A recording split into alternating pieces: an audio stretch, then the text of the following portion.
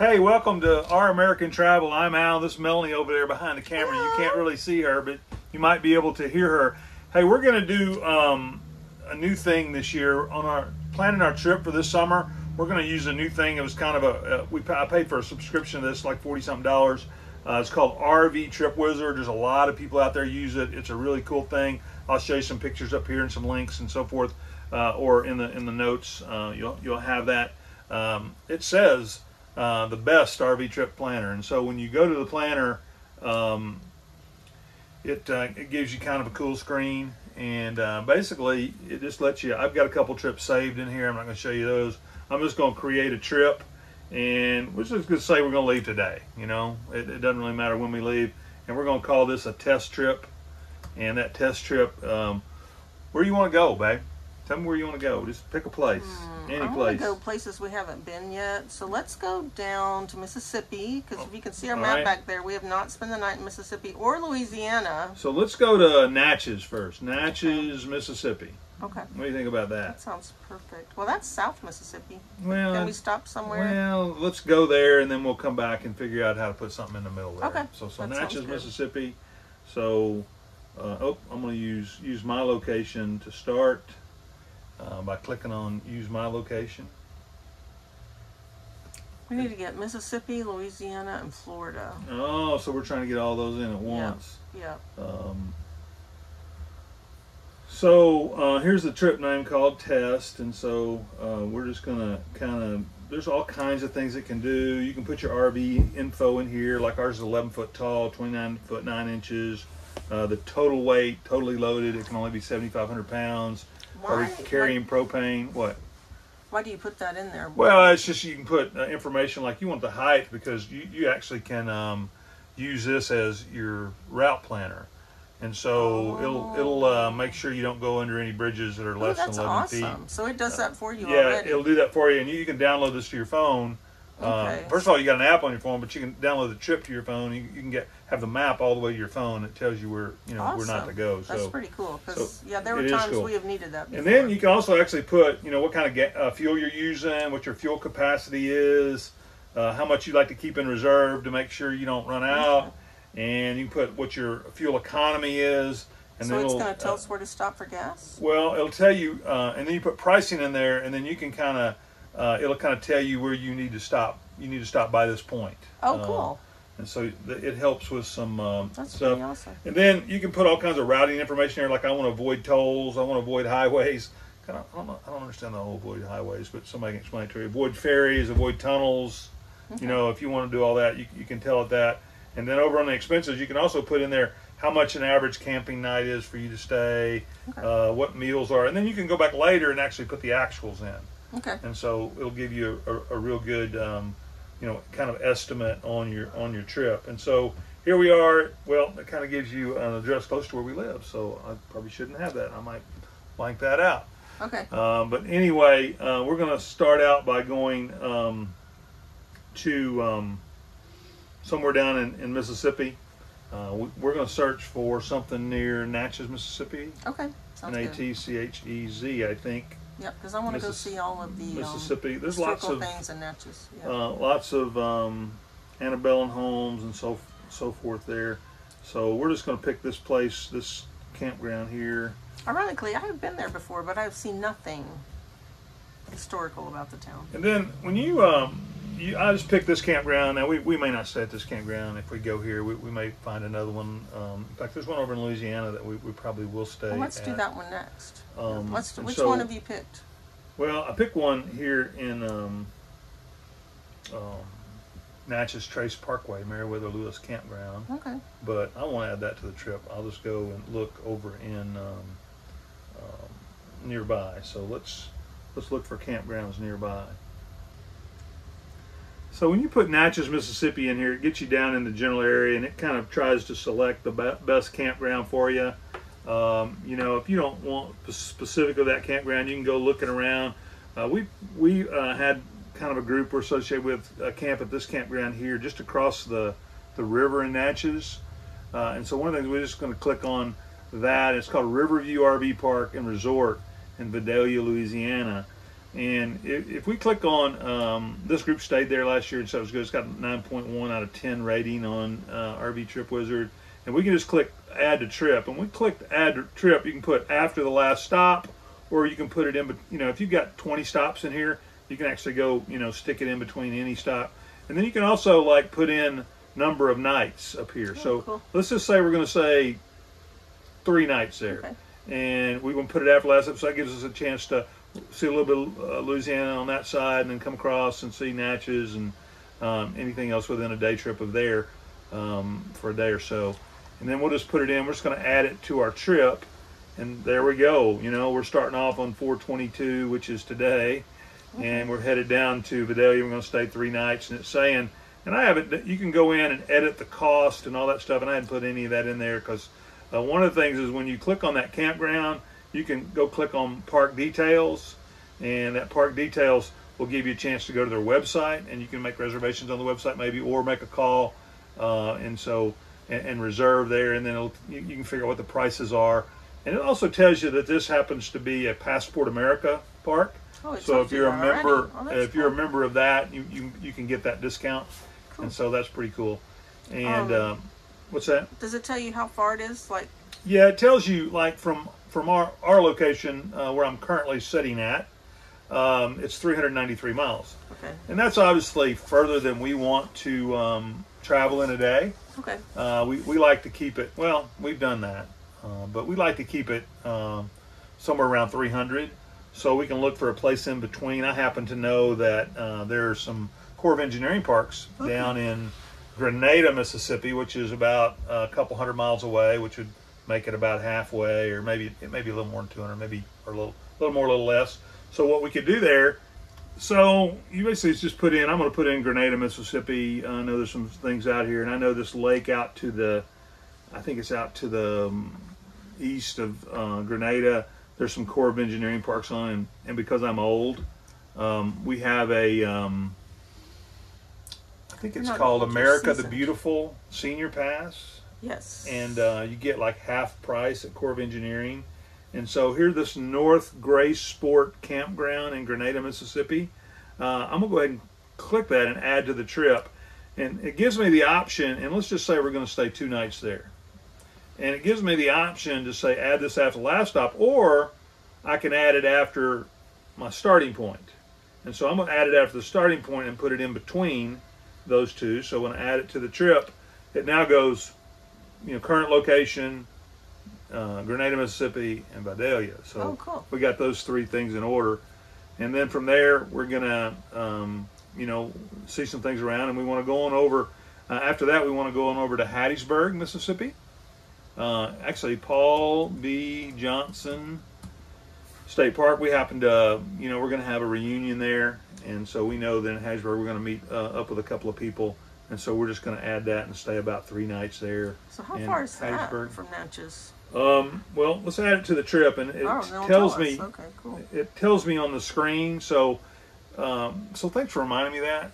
If you look on the screen here, you can see that from our current location, which by the way is not our current location, it's in the same town. But there's North Gray Sport Campground, 173 miles away, just outside of Grenada. And then 233 miles from there is the Riverview RV Park in Vidalia, Louisiana, which is across the river from Natchez. And then Hattiesburg is about 165 miles away. Okay. And so that's the Paul B. Johnson State Park, just south of Hattiesburg. And we're going to meet up with some family there, a family reunion. So we want to be there by a certain date. And it's got on here April 27th, but we'll fix the dates later. That doesn't really matter now. And then what we thought we would do is we'd kind of make a beeline across the country to go spend some time with our daughter. I think we should go through, though, the Gulf Coast of Florida. Okay, so you want to spend some time in Florida. So let's just go to the Panhandle and then go up like maybe through So Savannah. maybe like Destin? Destin sounds good, and then Savannah. Panama City, Destin, somewhere in that area. Yeah. So if we want to put Destin, Florida in here, so I just type in Destin, Florida, D-E-S-T, I don't know how to spell Destin, Florida, and click Destin, Florida there, and you can see more details about Destin, and you can go start looking for stops. I'm not going to put a a specific campground in here yet. There's campgrounds where you can click on, then you got to go see if there's availability, make reservations, and so forth. I'm just not going to do that now. I'm just going to go ahead and save that to our stop. Let's just say we're going to say 3 nights in Destin. We're going to put that after the last stop, and we'll just save that as custom. That's only 208 miles away from Paul B. Johnson State Park. So that's a good. That's a good day trip. Yeah. And then we'll go on over through. Where do you want to go from there? I want to go. Can we make it to Savannah or Jekyll Island? Let's try Savannah. Okay. Let's put in Savannah. That's in Georgia, right? Yeah. Or we could stop by and see my sister or something like that, but we won't. We'll just put Savannah, Georgia. That's a long way, 462 miles. Oh, yes, we have to stop somewhere. So I'm going to go ahead and put that in. I'm going to add it to the trip. We're going to say 3 nights in Savannah, and we're going to add that after the last stop.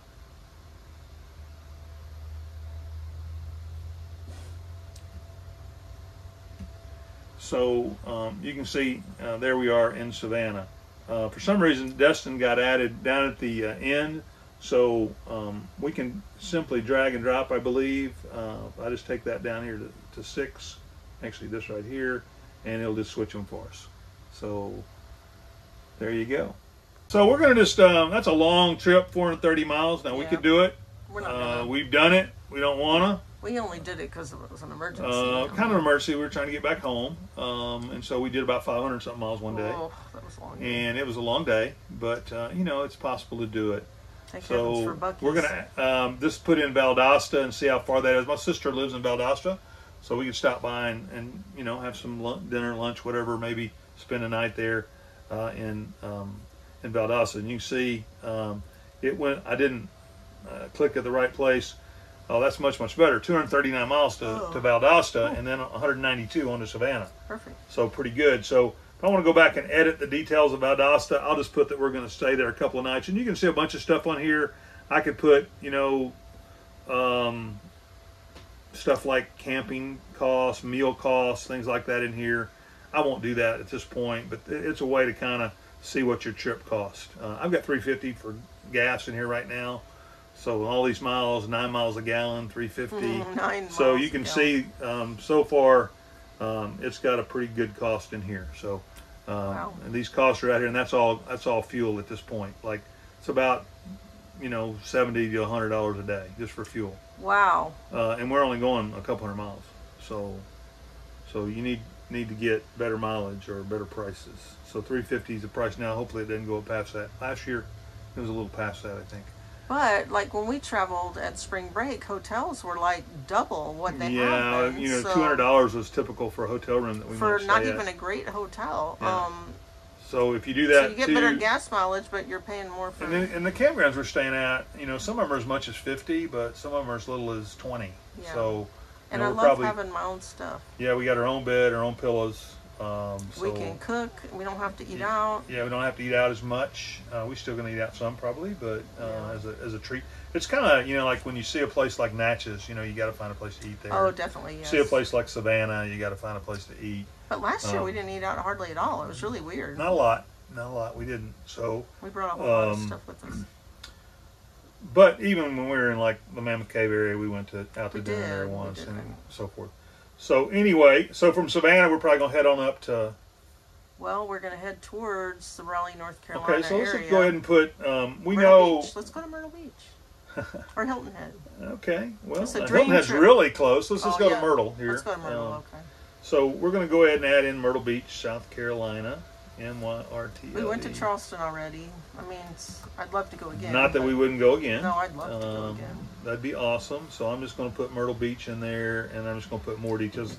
Now, so you can go back to all these and search for points of interest, search for campgrounds, and it gives you that. It tells you like KOAs or Corps of Engineer, whatever. You know, you can search for all those things, and you can have those things come up in your settings. I'm not going to go through all that with you. There's a lot of good videos on YouTube about it. A lot of good videos actually on RV Trip Planner. Okay.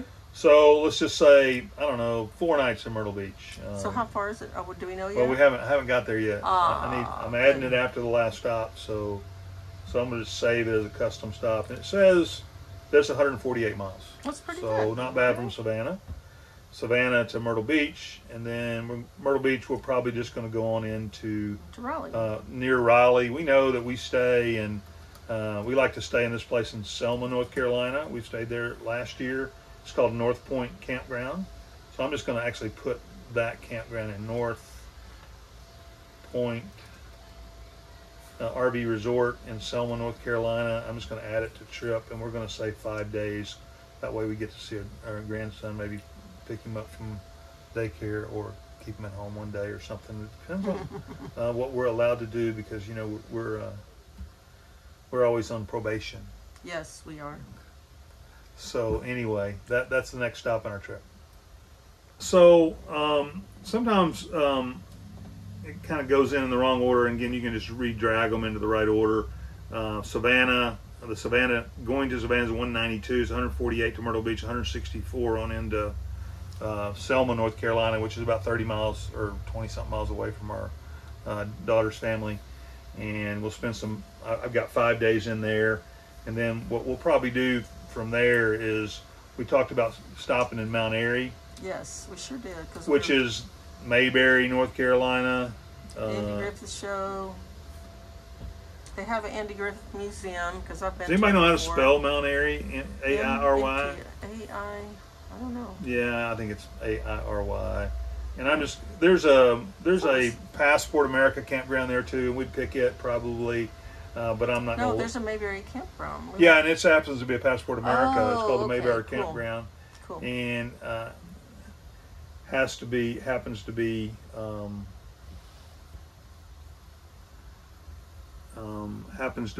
a Passport America campground. Okay. So anyway, there we are in Mount Airy, and then probably I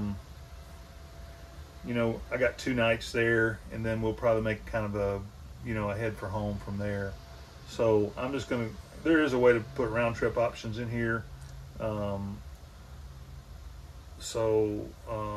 We usually go across Tennessee. Well, so there's a little button I just clicked. You can retrace your steps is one of the buttons, or you can make a direct line back to home from there. Oh, really? Well, and so what it does, cool. It makes a direct line back to home. Huh? Can you show me that? I'll show it to you in a minute. Okay, cool. You'll see it on the. We'll put some of the screen recording up there so you can see that. Okay. It's 691 miles from Mount Airy to Jonesboro, Arkansas, which is where we live. We probably won't do 691 miles in a day. I don't think so. So what I got to do now is kind of look for something along the way. So I'm just gonna. I know that Nashville, is about 280 miles away. Mm-hmm. So that'd be a 400-mile day. So that's probably a little far. That's a lot. So we're just gonna stick Knoxville in there. Knoxville, Tennessee. Gatlinburg. And it could be Gatlinburg, could be somewhere in there, but we'll just put Knoxville as a general area, and just to select that rather than looking for a specific campground at this point. We already showed you how to do that. We'll just, let's just say we're going to stay one night in let's just say 2 nights in Knoxville area. We could maybe go to Pigeon Forge or something. Well, we've already been to Pigeon Forge. Well, we've been a bunch, but we're right there, so yeah. Or Gatlinburg or whatever. Yeah. Any of that area right there. So let's just put 3 nights just for fun. Since we're kind of living this dream here, and so that says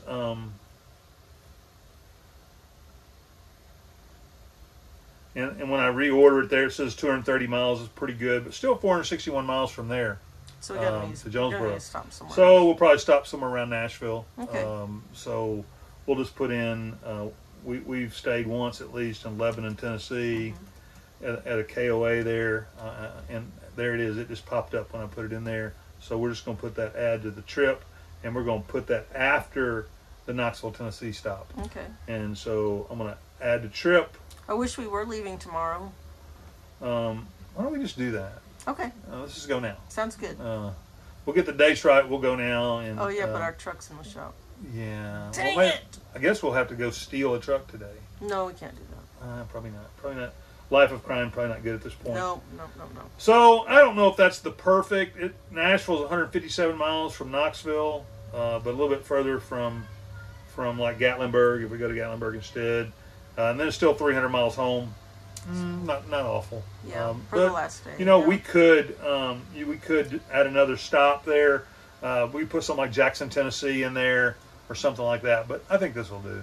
Okay. So you can kind of see here.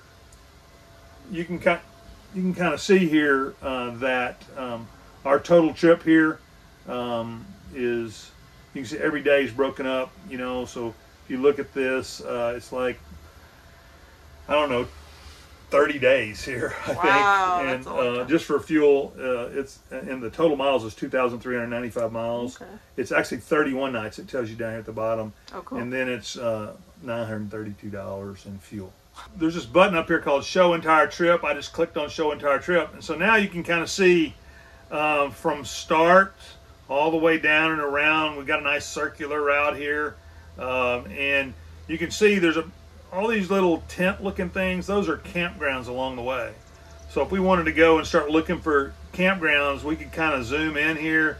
There's a little zoom button, or you can pull your fingers, and you can see a bunch of. And also, you can see these little yellow things. Those are low clearance marks on this map. Oh, cool! So and then you can see all these little campgrounds on here as well that you could go check out, maybe get some pricing, and then you could go add that campground. You could take the city out and add the campground.